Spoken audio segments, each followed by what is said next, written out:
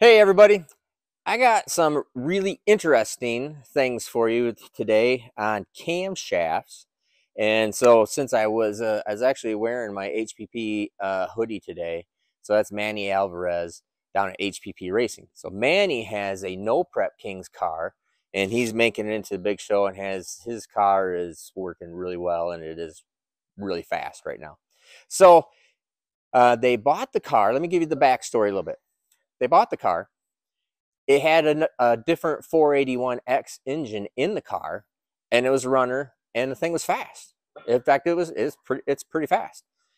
But Manny uses us for engines, so I was already building him another engine for the car, and then we were going to take that engine back, which happens to be sitting right here. These are the heads for it. This is the block for it. To take this back and convert it to all our stuff. So before we had gotten to that, we were building the other engine, and which is in the car now. And I'm getting along to the story here. So, but Manny calls up, says, "Hey, you need to get that other motor done for us because, man, this engine that is in the car, it's fast, but this thing breaks Valvetrain all the time." Says it's always got something going on. I can't make it 2 or 3 passes without it breaking something. This is ridiculous. I said, that's weird. So I said, well, I'm almost done with this thing. So we send them our solid 481X. So we get the regular 481X package, but we do it with all of our stuff. All of our Valvetrain, spring retainer keeper combo, and our camshaft. And that's what I'm getting to, is the camshaft profile here. So we get the motor done. He puts our motor in the car, replacing the current engine that was there. And he goes, dang, this thing's even a little bit faster yet. Awesome. Has never had a problem with Valvetrain yet. Nothing. He goes, I can't believe how much, this is just like every motor I've ever gotten from you. It's rock solid. We don't have problems with it. We check the valve lash every once in a while, and that's it. We just go racing. So it's sweet. Awesome. Well, send me your engine that's in the car, or that was out of the car, so I can go through it, and we'll convert it over to our stuff. So we'll put our camshaft and everything in it. Well, so we tear it apart, and this is the camshaft for it. We tear it apart, and I go, well, let's just see what kind of camshaft it's got in it, because holy crap, does it have a lot of valve spring on it. Way more valve spring than I ever run in these combinations. But I said, let's check the valve, or the camshaft out, and then we'll figure this out. So we run it across the cam doctor, and this camshaft comes up within 1 degree, of my stuff at 50. On the intake, on the exhaust, same lift, same lobe separation. This thing looks like it's almost identical. I said, man, that's crazy. Why is this thing breaking Valvetrain parts? I said, it's got like 150 pounds more valve spring pressure on it than what I normally run. In fact, about 200 pounds on the open side, more than what my stuff needs.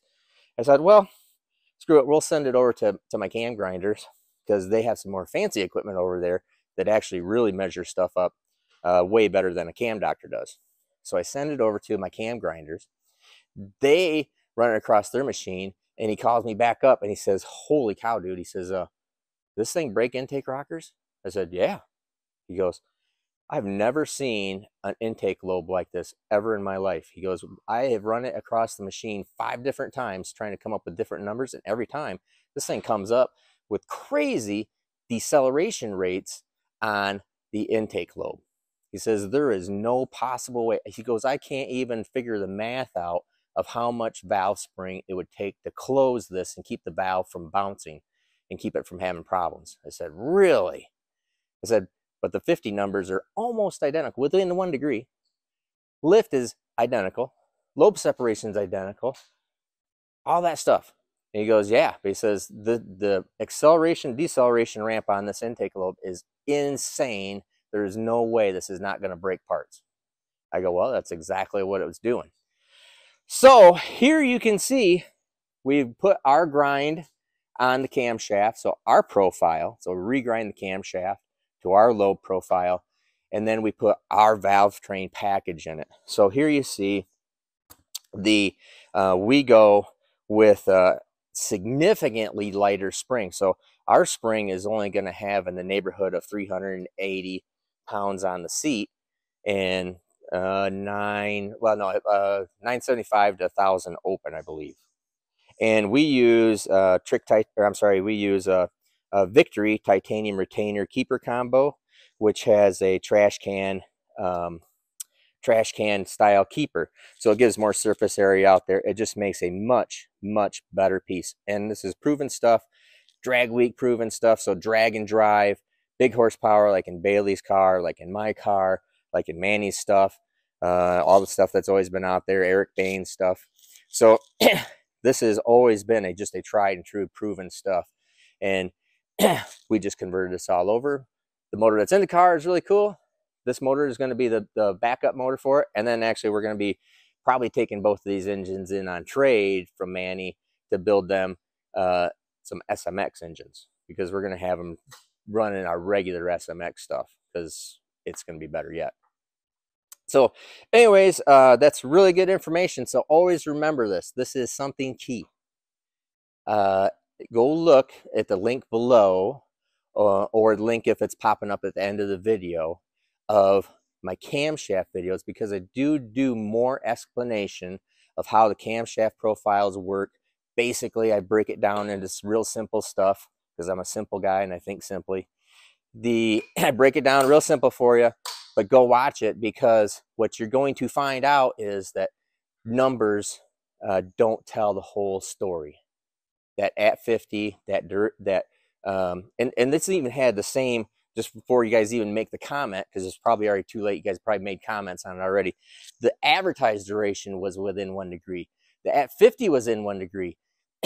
Somewhere in the mix in there, the deceleration was so fast before the at 50 number that it was off the charts. He said it was absolutely off the charts. It was our normal acceleration ramp is like in the 180s, and this thing was almost 400.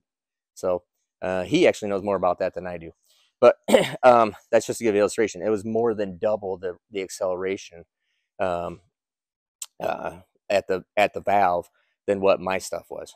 So anyways, just remember that. Just because you see something that looks really close, oh look, this is really close to this one, it must be the same. Probably not. And every once in a while you might get something that is so significantly different, especially in great big horsepower stuff. Somebody's got a crazy idea, or somebody's doing something that might not necessarily work. All right, so click a link, make sure you like, subscribe, share the videos as much as possible. I appreciate it, everybody. Have a great day.